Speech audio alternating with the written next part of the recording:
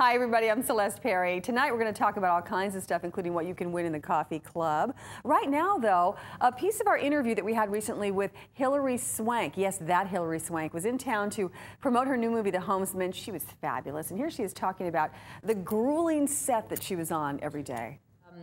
It was grueling, that's for sure. And it was actually, I think, important to get an essence of what that was like for these people. Because at the end of our long day, in the middle of all of those elements, we were able to get a hot bath and a hot meal and a nice sleep in a cozy bed before having to go back out into it. But it really gave you a deeper understanding of what it was like for these people in this day and age, and without the luxuries that we have now. And it kind of hit home for you in a more profound way of what it was like.